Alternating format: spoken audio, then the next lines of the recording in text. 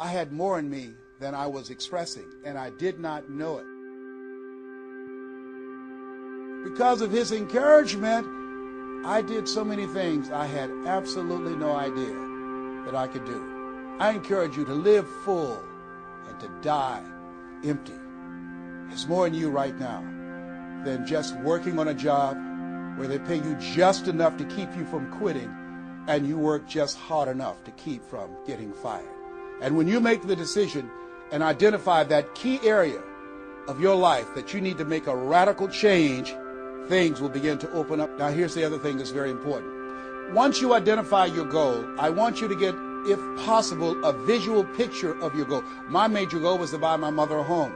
I got the picture of the home with a 12-foot swimming pool and a basketball court on a golf course. I bought that home for my mother. It cost just over $400,000, 10,000 square feet. I had a picture long before I had the money and the down payment to get it. My goal was to be known nationally and internationally as a speaker. I had that goal. I had a card that I had on one side, asking and shall be given, seeking ye shall find, knocking and shall be opened. On the other side I had, I'm the world's #1 orator. I produced that result in my life. I had a goal of becoming a talk show host. I used to watch Phil Donahue, and I put my picture on the screen of the television. As I listened to the program, I visualized myself there, and I was called by King World Production, and I had my own talk show. You will fail your way to success. Trust me on that. You can have a lot of failures, a lot of disappointments, but you will fail your way to success. Goethe says that which does not kill you will make you stronger. See, 85% of people allow their fear of failure to outweigh their desire to succeed. That's why you have to be of good courage. You have to have courage. When life knocks you down, I have a saying, try and land on your back, because if you can look up, you can get up. So once you look at and decide the goal that you want to put some things, put a treasure board or a goal board. But the next thing, ladies and gentlemen, I want to share with you that some of you already know that it's hard. It's not easy. It's hard changing your life. It was hard when just over 3 years ago in the Penobscot building in Detroit, Michigan, where I was operating my business, and I fell on some hard times, and I was sleeping in my office. It was hard coming into the lobby, and the security said, "Excuse me, Mr. Brown, can we see you for a moment?" And I said, "Yes." And I walked up to the counter, and he gave me an envelope. And he said, "Would you mind reading it here?" And I opened the envelope, and the envelope was from management that said, "This is an office tower. It's not a hotel. Please do not sleep in your office." And I said, "Excuse me, sir." I said, "I just work long hours in creating my business. I'm an entrepreneur. And right now things are bad for me, but they're not going to be this way always. And I just asked for the opportunity to continue to operate like I'm doing. I'm not trying to make this my home." And it was hard coming through the lobby. And sometimes they would laugh. There's a guy talking about becoming successful. And look at him. He's bathing in the bathroom upstairs on the 21st floor. He sleeps on the floor. Him and 2 other dreamers up there. Look at him. It was hard, ladies and gentlemen, coming to speak to people. And I was facing financial difficulties in my own life. I was behind on my bills and my dreams, and I'm saying to them, you can live your dream. It was hard, ladies and gentlemen. It was very difficult to pick myself up each day believing that I could do it. There were times that I doubted myself. I said, "God, why is this happening to me? I'm just trying to take care of my children and my mother. I'm not trying to steal or rob from anybody. Why did this have to happen to me?" For those of you that have experienced some hardships, don't give up on your dream. No one could have convinced me by holding on, by continuing to push forward, by continuing to run toward my dream. It's a long shot, ladies and gentlemen, from Liberty City, an abandoned building on a floor, never knowing my mother or father. It's a long shot. No college training, labeled educable, mentally retarded, but I kept running toward my dream. Don't stop running toward your dream. We block ourselves and we use these words almost like we're in a trance. like we're sleepwalking through life, that we find ways to cancel out our dreams. And I think but is a dream killer. That a lot of things that we want to do, a lot of places we would like to go, a lot of things we would like to experience, and we just stop at but, and we build a case. In fact, I was reading something the other day that talked about but. It says but is an argument for our limitations, and when we argue for our limitations, we get to keep them. See, but will cause you to procrastinate, but will cause you to hide out behind fear, but will cause you to come up with all type of excuses that you can validate your inaction and not acting on your dream. And right now, more than ever, people need to look for ways to live their dream. People need to look for ways to make it on their own. There is no such thing as job security.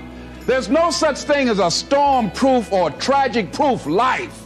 There are no guarantees today, ladies and gentlemen. The illusion is gone. There was a time when we graduated from high school, you were told, go to college and get out, and you go and work for a corporation for 30 or 40 years, they'll give you a gold watch and you'll retire. So instead of people living in fear, feeling stressed out, feeling powerless, feeling like victims, I think it should be a time that we need to begin to look at ways that we can become an active force in our own lives. Look at ways when we can decide to take charge of our own destiny. Look at ways when we can decide to design a life of substance and begin to truly live our dreams. And it's time for people to decide, I'm ready to get on with my life. Shake somebody's hand on your right and left. A guy named Bob May said this, don't let nobody turn you around. Always something there to build a case on why you can't move on, why you can't grow to the next level, why you can't begin to manifest your greatness, why you can't begin to live life on your terms. Always something there to block you, to keep you where you are, and keep you from beginning to develop your true greatness. Always some fear.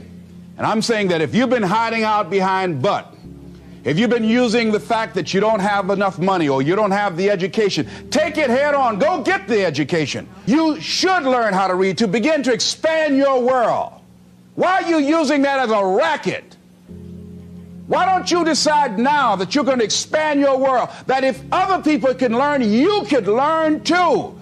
Well, it's hard for me. Have you been and sit in a class yet? Have you signed up yet? No. See, a lot of people say no, ladies and gentlemen, to things, and they don't even know what they're saying no to. They haven't even challenged themselves. He hasn't even gone to sit into a class and say, teach me how to read. Instead, it's been easier for him to go through life, he thinks, trying to play a whole con game, pretending he knows how to do something that he doesn't know how to do. And you know what? Most of us go through life like that. Most of us go through life pretending that we're satisfied where we are, pretending that everything is okay, pretending that we don't have any special goals or ambitions or desires, when really deep down inside we do really want more. So if you want to do something, if you thought about something you want to do, take it head on. Decide that you're going to start looking at it, start doing research on it, start tackling it, start becoming involved in whatever and wherever it might lead you to begin to explore the possibilities in that particular thing that you're seeking, so that you can begin to learn all you can about it. Decide that you're going to face it, that whatever shortcomings you have, that you're going to strengthen yourself there. Whatever training that's required, that you're going to go get that training, that you're going to get started right now. George Washington Carver would say, do what you can where you are with what you have and never be satisfied. S.B. Fuller used to say, and I heard Joe Dudley talk about, always strive to be more than that which you are. Yeah, don't get satisfied with yourself. Always know that wherever you are, you can enjoy more, that you deserve more. But most people, you know what they do? Most people go through life quietly and safely, tiptoeing to an early grave. Find out what it is you want and go after it as if your life depends on it. Why? Because it does. You got to live what's in you. Life is just too short and unpredictable. But what do we say? But there always be tomorrow. Oh no, there's no guarantees you're going to show up tomorrow. There are a lot of people who were here yesterday that they're not here today. There are a lot of opportunities that were around yesterday. They're not here today. Oh, you can wait, but you know what Abraham Lincoln said? Well, good things might come to those who wait, but only the things that have been left over by those who hustle. When you step into your fears and continue to push yourself to go on, something happens for you. When you have something you want to do, if you don't develop the courage to do that which has been given you to do, and you spend a lot of time going around trying to convince other people or trying to get their approval, what will happen is that you will lose your nerve. And other people will convince you that what you're doing doesn't have any value, and you'll give up on your dream. It's an interesting thing about life, I've also found, that if you don't have the courage to act, sometimes, and particularly if you have something special to do, life will move on you. That when you step into your fears, somebody said, it was Winston Churchill, he said that courage is going from failure to failure without losing enthusiasm. Here was a guy that was controlling my life. I was going through all kinds of changes because this man controlled my paycheck. And it was Carlyle who said, truth crushed to earth shall rise again. Winston Churchill said, the truth is incontrovertible. Malice may attack it, ignorance may deride it, but at the end there it is. And we know scripture that says, ye shall know the truth, and the truth shall set you free. And the truth that I had to come to grips with, that I wasn't in charge of my destiny. The truth was that I wasn't giving all that I had. The truth was that there are some things that I wanted to do, but I didn't have the courage to act on those things. And the truth was that Bert Childs was a blessing to me. He made life so miserable for me, I had to start looking at my life differently. Decide to do it now. Decide whatever you want to do, that you are now going to become actively involved right now, exploring the possibilities for you. That you're going to look at it and do just a little bit of it right now. When I decided to become a speaker, I didn't just quit my job and just ran out and say, I'm a motivational speaker. No.